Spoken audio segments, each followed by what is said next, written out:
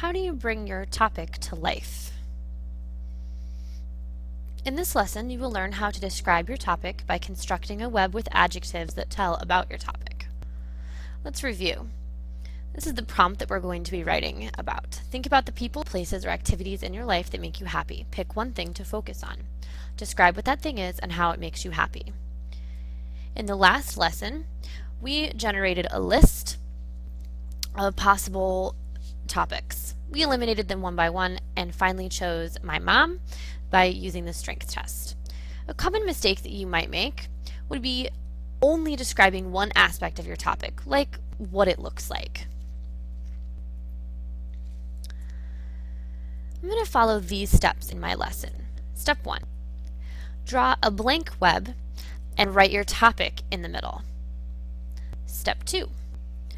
Brainstorm different ways you can describe your topic. And step 3. Write one adjective in each outer bubble. Okay, this is going to be my first step in planning my writing. Because it asked me to describe my topic, I need to take time to brainstorm adjectives, words that describe. This is the blank web that I'm making, and the circle in the middle is going to contain my topic. So I'm going to say my mom. The outer bubbles is where my adjectives are going to go. So next, I need to brainstorm, things that I need to put in this web. So I want to think about a bunch of different ways that I can describe my topic. I need to think about what it looks like. I also need to think about what it sounds like, what it feels like.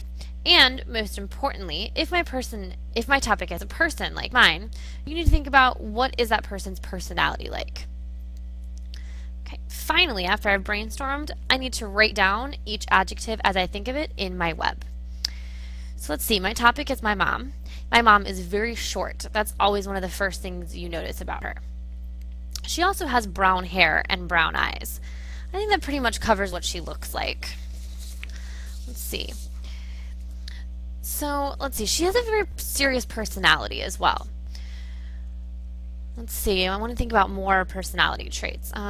She makes sure her family feels very loved. And let me get one more. Let's see, she has a really cheesy sense of humor.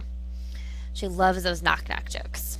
Okay, so now I have my 5 ways that I can describe my topic. Alright, did you see what I did? I followed these steps. Number 1. Draw a blank web and write your topic in the middle. Step 2. Brainstorm different ways you can describe your topic. And step 3. Write one adjective in each outer bubble. Now I want you to try this with your writing.